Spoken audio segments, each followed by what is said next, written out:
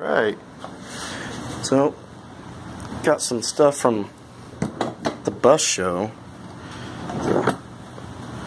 the other day. You can see I got 2 more Caterons. They're a little froze up, but I'll probably end up buying new throttle plates anyways for them. But you know, I got the bodies and all that. I can hopefully get those all cleaned up and rebuild them. And I got myself a Bug Pack Hideout muffler set up here, and didn't realize when I bought it, but the little brackets broke off. That's no big deal. I can weld another one on there.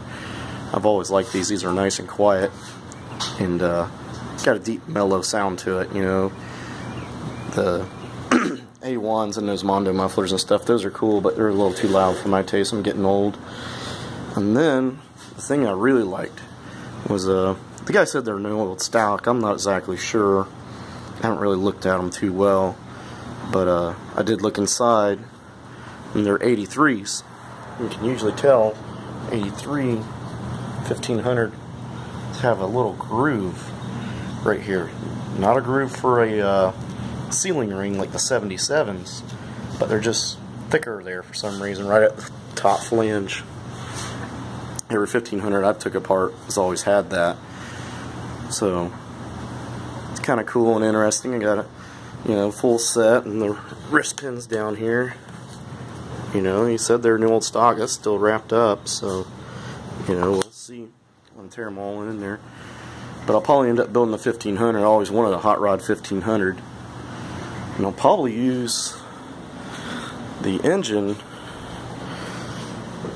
out of the 63 here.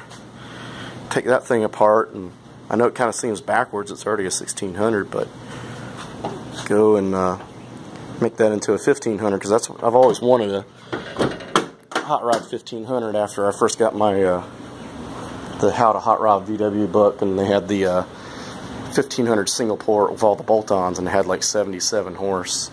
So it's probably what I'll do is build that for this car. It's kind of more what I want for it anyway. You know, I would like to get maybe a 2200 in there, 2275 or 2332 one day, but for now, you know, it's a cruiser right now, so that's what it needs to have until I get another gearbox, which that'll be coming up one day soon here. It's starting to howl. But I got all this stuff soaking. Figured I'd show people out there what little treasures you can find out there. You know, I bought the first set there for 20 bucks, and this one's really about the only usable one, and that's the only usable manifold. The other manifold, it was a dune buggy guy, so I think he hit a tree. He whacked it off at the base there, and you know, I'm thinking they lifted it or hit something with the carburetor, because they hang out, and he had a whole bunch of dune buggy stuff, dune buggy exhaust, everything was dune buggy related. So, and then this is the other carburetor from that set, and it's frozen solid. It was sitting underwater. Everything that guy had was sitting underwater, but still I can use parts off it. I need this adjuster, plastic adjuster nut for mine set, and you know, I can use the spring and all that stuff. So it's hardware for 20 bucks. Couldn't beat it. Paid a little more for these. I think I paid about 40 for this set, but they're both free. I just gotta, you know, get everything taken apart and cleaned out, and put them in ultrasonic cleaner or something, and get them cleaned out. Plus they got manifolds. I won't use those though, but you know, sell them at a show for 5 bucks or something. I'm sure somebody out there thinks they're neat. But that's about it. 1500 pistons. The Hideout muffler, I've been on the search for one of those at a reasonable price. Didn't really care if it's ceramic coated, but that one's ceramic coated, so that kind of was a bonus. I did notice they cut the tip off just a little bit. It doesn't have that little turn down there, but I'm kind of wondering how it'll fit up anyways, because I got the mud flaps, so I may have a problem there anyway. You know, right around there is about where it may sit. So, somewhere like that. It may just clear. You know, if I have to, I can figure out probably how to space the mud flap out a little farther. But, you know, that's about maybe a little over. You know, I have to modify it. That's obviously not going to be a problem. And you can see my dune buggy header that I've modified here. You know, one of those tri-mills to fit underneath for, oh, I don't even know where I put it. But I was going to go turbo on that one. And I don't know, just kind of chickening out on that idea. So I don't even know where I put it. It's off a diesel, and it's not a Ray J or anything like that. It's off an old Volvo diesel, and I'm kind of thinking, there it is. You know, that's probably not going to work too well. You know, diesels usually boost a lot higher than a, you know, gas engine, so. But I may still try and put it on there and blow through a set of Webers or something like that. I was going to do a draw through. Now I'm thinking I'm just going to do a blow through. Be about the same price by the time I'm done with it, if I go on the cheap side. Boost reference the fuel pump. But that's my little scores from the car show there. Got an old junk case here I'm going to try and do something with. Need to get a crank, and I got a set of rods, and Ben's got a crankshaft for me. So try and put that together and just build a stalker out of it. It's nice to have a little spare motor just in case you need it. You know, and that's probably what that one would be. Just a little spare in case we break down. And then I got another base and assembly. That's why I actually bought some of those, is just, you know, so I'd have parts to complete this one, because this one's not so bad, you know, but it's just, they stripped it all out. You know, it's got the Jetson, the main jet in it still, but it doesn't have anything else.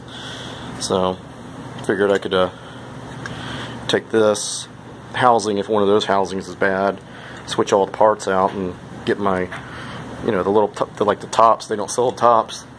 Even the Caddyshack can't get you a top. You may be able to call him and he may have one, but you know, they listed on their website that they don't sell them. You know, which I kind of found a little weird. You know, he's obviously taken, he's the only guy you can get the 44s from without any hassle. And, you know, what he's obviously doing is, because they don't sell the 44 butterflies, but he sells them on the website. So he must be taking 44s, brand new 44s, taking the butterflies off and replacing them with 40s and selling them separate. You know, you'd think he'd probably get in the market of doing that for the tops, since you can't get those. But then he'd be stuck with a carburetor bottom he can't get rid of. So, you know, to each their own. But, you know, I got a scat linkage to go with them. The only thing I'm missing is the arms. And Ben has a set of arms somewhere. I'll probably steal a set off him. But I got the rods. I got the center pull. You know. So that would make that all work. But figured I'd just show people what little score I got there. And, you know, there's some pretty good deals there at the show. I didn't really take pictures of the swap meet. But took some pictures and made a video for the car show stuff, you know. And, you know, I really like what they're doing with Nodo. They're keeping the swap meet free. You know, they charge the new parts vendors. And, you know, it kind of sucks if you're a new parts vendor, you know, you got to pay, but they always got to pay regardless. And, you know, Triangle's they're doing really good. And there's a whole bunch of stuff I bought from Triangle to put that car together. And if you're in the Orlando area, I definitely recommend them guys. So, you know, go out and support them. Go support your local Volkswagen shop, you know, because those guys are just trying to make a living. I know people get all outrageous when they see a $5 difference in internet price and, you know, the price at the local shop, but they don't understand, you know, they had that shop in Orlando had to ship it all the way from California, and they get chewed with the shipping. So they got to make a few dollars here and there. But that's about it. I got to get going. The little man's starting to cry. He's waking up for his nap. See y'all later.